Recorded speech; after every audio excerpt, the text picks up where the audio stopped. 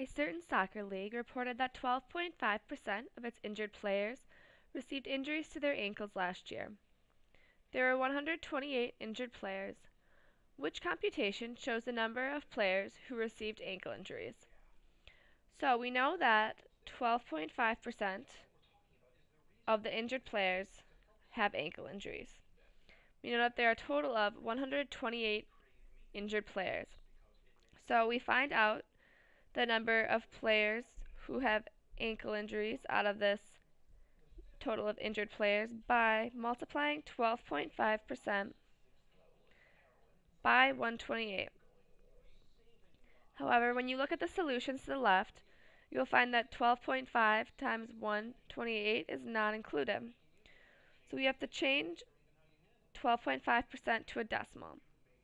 To do this, we divide 12.5% by 100. Multiply it by 128 injured players.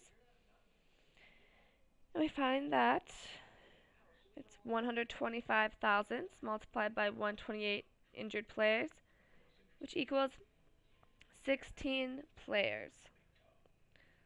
So 16 of the injured 128 have ankle injuries, or had ankle injuries. However, this problem is asking for the computation that is used to find this answer. So our solution to the problem is 125 thousandths multiplied by 128.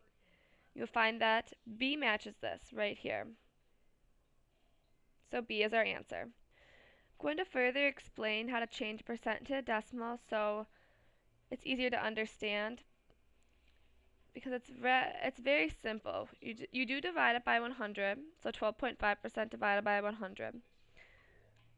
But to do this, all you have to do is move the decimal place over to the left 2. 1, 2.